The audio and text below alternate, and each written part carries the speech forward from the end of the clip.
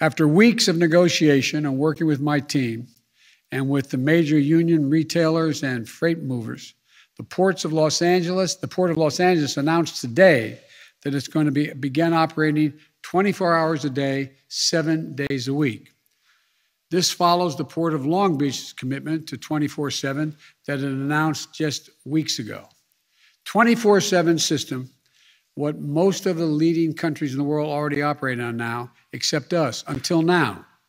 This is the first key step toward moving our entire freight, transportation, and logistical supply chain nationwide to a 24/7 system.